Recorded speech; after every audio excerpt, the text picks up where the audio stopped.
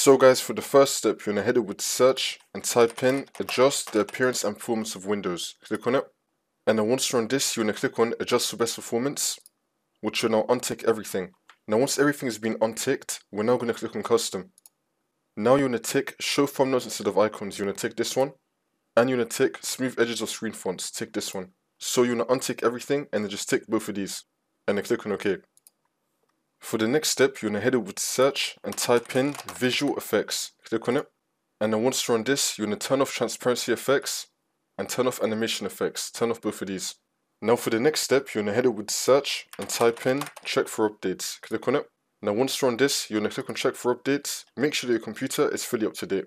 And now for the next step, you're going to head over to search again and type in device manager. Click on it. And then once you're on this, you're going to expand display adapters. Now you're going to find your graphics card. You're going to right click on it and then click on update driver and then click on search automatically for drivers.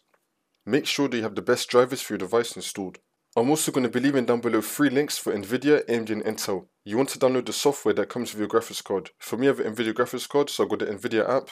And then once you're on our software, you're going to click on the driver tab. Now you're going to click on check for updates. Make sure that your graphics card drivers are fully up to date for your software. And now for the last step, you just want to restart your computer and then the problem should be fixed.